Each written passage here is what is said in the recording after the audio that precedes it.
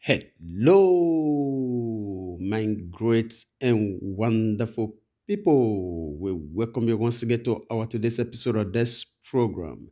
And today we get this message for our table. Want to be say one quickly review to Una concerning the things want to be say if they happen right now for inside this country, Nigeria.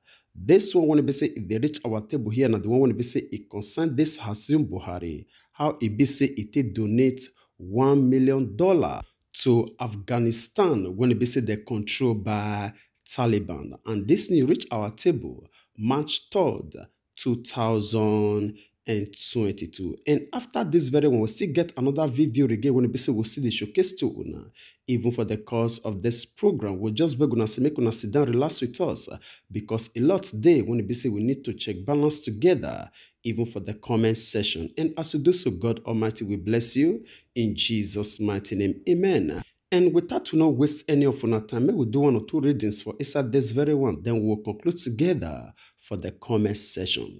And as we put our hand there for inside this matter, the come make us understand, say, the government of President Muhammadu Buhari don't donate the sum of $1 million to Afghanistan.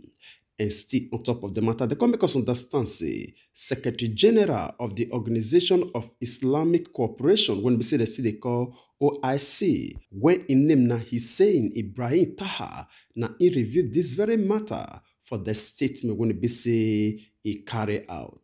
And again, the contour say, as he commend the Nigerian government, Taha talks say, OIC say they remain committed to make sure say they support Afghanistan. And as we put our hand deep, the contour say this donation so it come in time to make sure say they add new momentum to OIC's effort, which is Organization of Islamic Cooperation, to contribute to ease the humanitarian situation when they say it they happen for Afghanistan, and also to help to ease to cater for the need of millions of Afghan people when they say they also include women and children. And as we put our hand deep, the contour say OIC, when it also mean Organization of Islamic Cooperation, they remain committed to this very noble cause to make sure say they support the Afghan people, and they will spare no effort to make sure say they implement the full of the special resolution of Afghanistan issue by the last extraordinary session of the Council of Foreign Ministers held for December 2001 for the place when they call Islamabad Republic of Pakistan.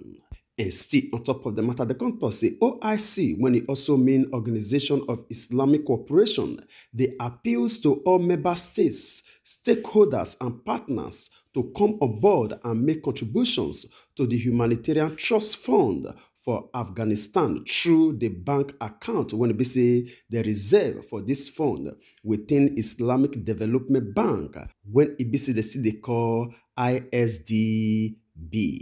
And the contour say make we remember say Afghanistan say the day for inside crisis after it be say Taliban don't take over the country as they follow the withdrawal of American troops for August. And for us to conclude this matter, the contour said the country, which is Afghanistan, currently that they face a lot of hardship under the oppressive regime of Taliban. All right, my great and wonderful people, this one of the message when we say they receive right now from the federal government of Nigeria. How it be said that they announced to us that they don't donate the sum of $1 million to Afghanistan because of all the problems when we see that they face today. And for us, before we leave, una make una share una opinion with us on the comment section. Now, good thing to help people, yes. Now, very good thing to help people when we say that they in distress.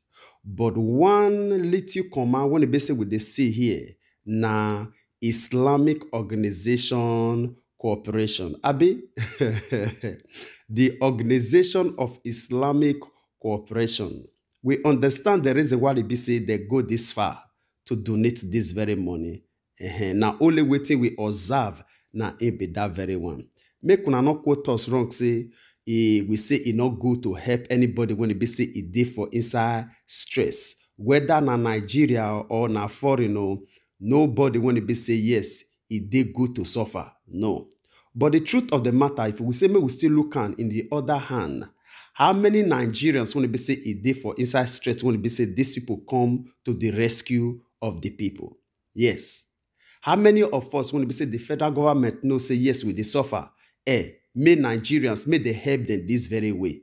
How many of us, when it be said they will go as far as Afghanistan, go donate $1 million because now Muslim people, because now the people want to be say it is supply them weapon to destroy Nigerians, because the people want to be say it is support them to make sure say yes, they eradicate Christians for inside this country.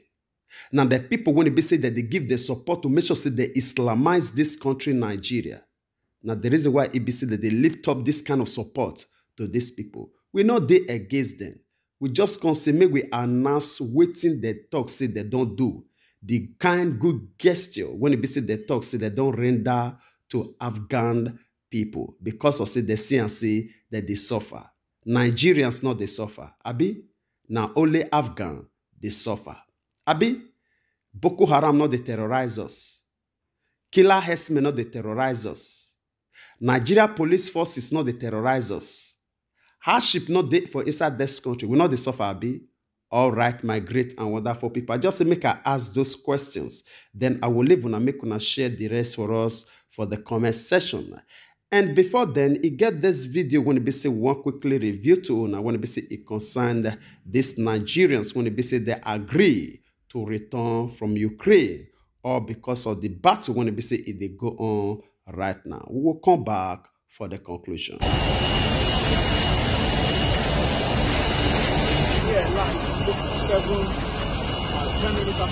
Come. I'm so excited to have you all here. My name is Gabriel. I'm the Secretary Ministry of Foreign Affairs. And I want to thank God first of all, and then of course His Excellency President Muhammadu Buhari, the federal government and the good people of Nigeria, for all of you that have made it safely back home. We are very much aware of the traumatic experience that most of you went through, and we know how much you have already suffered back there to be even able to get here. But I want you to know sincerely that we are excited to have you back home, and that government will do everything it can to get you back to school as soon as possible. Talks are already on to see if you can continue your studies either in neighboring countries to Ukraine or online. We are having these discussions with these other countries that are neighbors with Ukraine, especially Poland, Hungary, and Romania, to see if we can have some of you go back, especially those of you that are in your final year medicine. So talks are already on. For your colleagues that are in SUMI, a lot is already been done to create a sub-corridor to bring them all out. But while you are here this morning, we want to just let you know of a few things that have been put in place for you. As you come down in 2 miles, we will walk straight to meet with Port Authority, and there the Health Port Authority will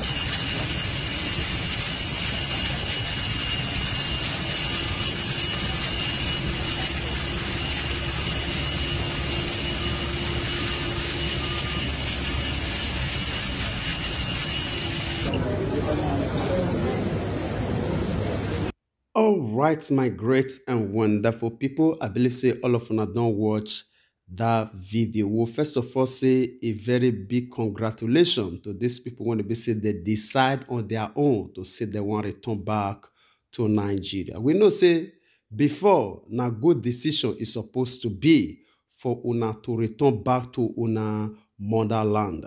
But the truth of the matter be say una don't hear this orator people. They're good to speak. When it be say to the speak for mouth, they very good to make comments, yes. But to make sure say they fulfill those very things when it be say they talk for camera, now that one can't be the problem. You see that the video everywhere, that they comment, that they speak, to make sure say we will support una to continue una study from the neighboring country, and we don't already put this in place and this one in place. Make them come out for here. Make week clock upon this very wall. Make 1 month, 2 months clock upon this very wall. Now that time we'll know whether this word, when they say they just talk for camera, so whether they will put on to action.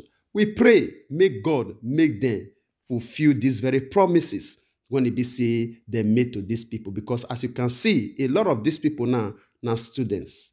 They go out there to study. But upon this very crisis, when we say it they happen now, all of them withdraw themselves back to Nigeria. And remember, say a lot of these people, before they feel succeed, enter this Ukraine where it be say they for return. So a lot of them, they frustrated. A lot of them sell the last of their property. A lot of them borrow money to make sure say they enter this very place. And let us imagine, say, the federal government of Nigeria not fulfill this very well when they say they just talk for camera. So imagine what will happen to a lot of them. A lot of them, when they say just return, so a lot of them, they indebted to one way or the other. Yes, they indebted in one way or the other. But they come back to this very country now, all because of, say, crisis they go on. If the federal government of Nigeria gets sense, they're not supposed to implement all this work when they say yes, that they talk now, in order for them not to raise another troublesome people for inside this country. Because if they fail to fulfill these promises, a lot of these people, they will turn out to be problematic to this very nation. And you won't blame them. You don't feel blame them because they don't try their best to make sure, say, they escape this country in order for them to as well escape crime. Now, when they say they don't return them back because of situation, if the federal government of Nigeria fail, then anything when they say all of us see for inside this country, if it come from these people, we bear around with them. All right, my great and wonderful people, now so we'll talk and reach. You want to ask us now whether we they encourage crime ahead of these people? No, we not they encourage crime, but the truth must be told. All right, we will leave una make una share una opinion with us on the comment section. And before then, in case you are the first one to be soon to hear about us on the channel, be this to say you are highly welcome. I bet make you not forget to do us a favor by hitting on that red subscribe button, and also the small bell when be say they near us so that anytime we be say we bring a new update, you know, we suffer to look for it. It will only come to you like a message. And our prayer, remember, say, they say we want to be say to the supporters of this channel. And they say we want God with the same people, when with the supportive for everything when the good way put your hands to do. In Jesus' mighty name, amen. And you when you don't already be part of this great family, when they say they help or they share these broadcasts, anytime we say they make them, God Almighty will bless you. Your effort towards us for the channel will not taken for granted at all. We really appreciate you. I bet make you not forget to help us share this very one so that we reach our brothers and sisters all over the world, because we believe we want to say information, not power. And as we do so, God Almighty will bless you. We would like to draw the conclusion of this program here. We will see you again when we see you. Remember, we love you all. Bye-bye.